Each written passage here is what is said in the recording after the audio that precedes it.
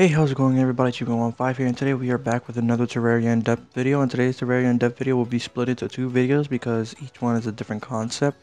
So, without that said, let's get into the armor. Then today's armor is the Eskimo Armor. The Eskimo Armor set is a very rare drop from the Eskimo Zombie. Each part having a 0.67 chance of dropping.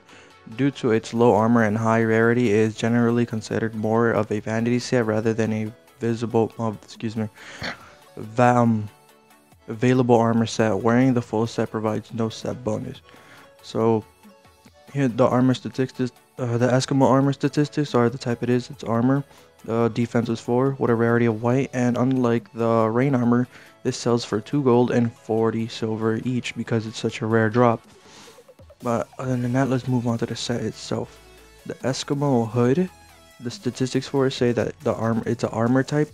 Defense is 1, max stack is 1, and a body slot of a helmet, and sells for 1 gold. The Eskimo Coat statistics, the type it is armor, defense is 2, max stack is 1, and a body slot of a shirt, and sells for 80 silver. And the Eskimo Pants statistics show that the type it is armor with a defense of 1, max stack of 1, and a body slot of pants, and it sells for 60 silver each.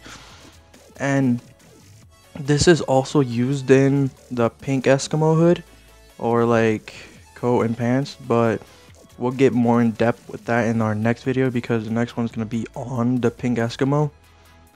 Other than that, let's move on to the tips.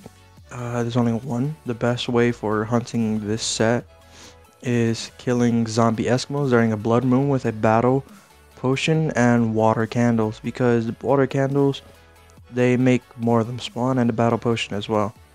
And trivia is this armor set may be a reference to Popo from NES released game Ice Climber, who had worn an outfit almost identical to it. The pink Eskimo armor also resembles Nana, also starred in this game, who wore the same kind of outfits but in pink instead.